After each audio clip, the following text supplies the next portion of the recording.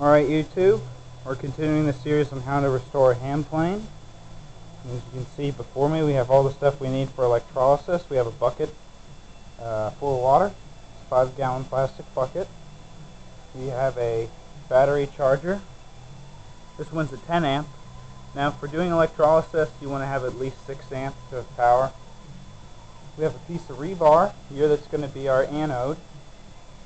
See right there.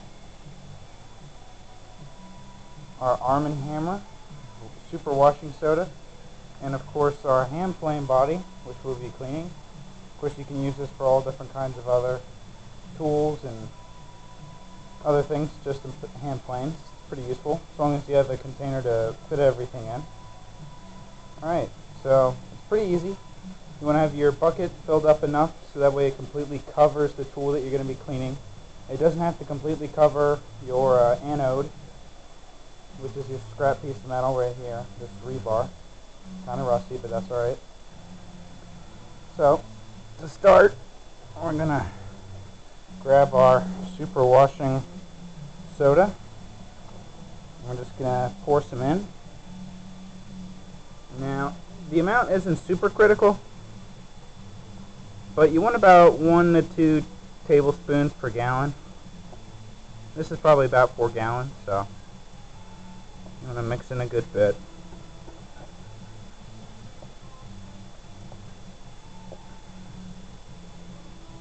It does help to keep the flap on the box pushed back.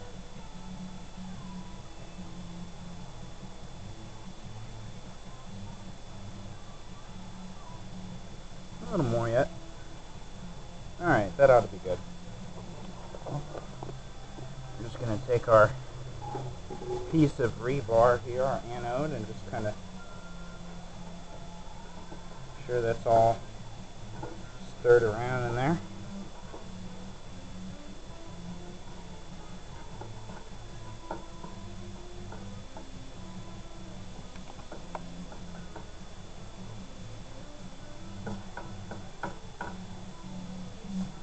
Alright, there we go. So we have that done. Alright. So the next part in this thing to do, we're going to take our tool, we're going to clip it to the negative end of our battery charger.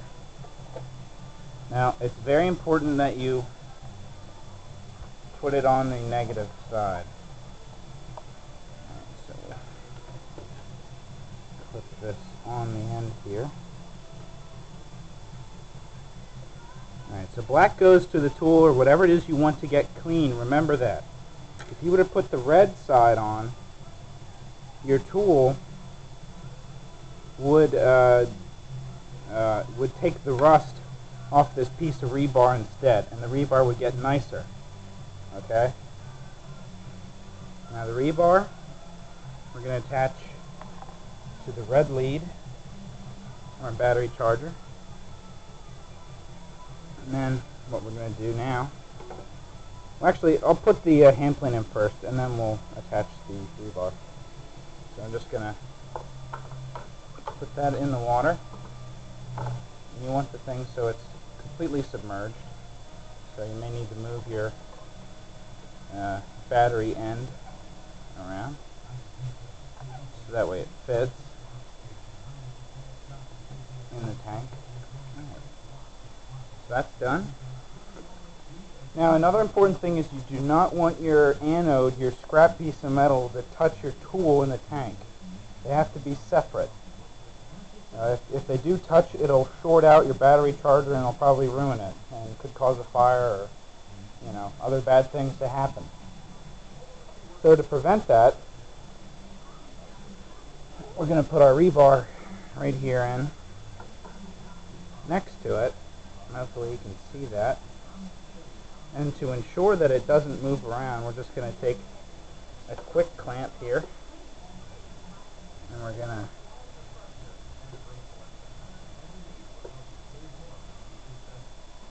just kind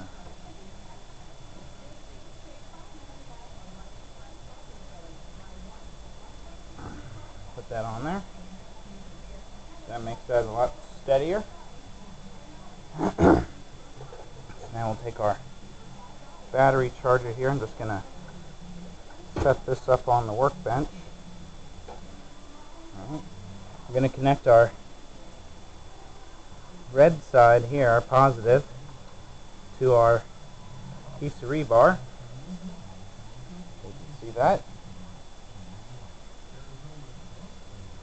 Now we're going to plug in our battery charger here to the outlet.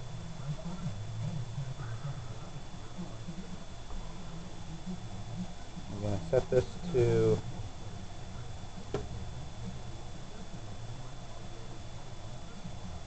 that, and leave it on manual there.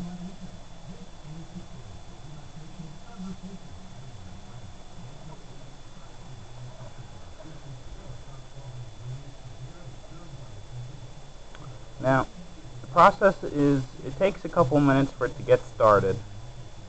But when it does start, you'll start to see bubbles coming out, which is hydrogen gas from the chemical reaction. And it'll look kind of like, almost like soda carbonation, and that'll happen 3-5 minutes in. So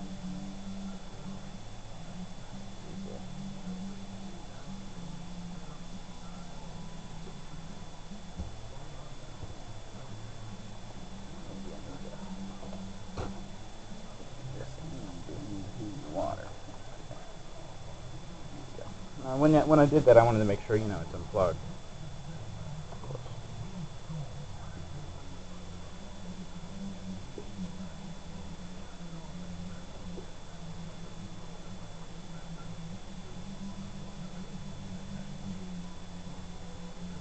Alright, so we're going to let that sit for a couple hours.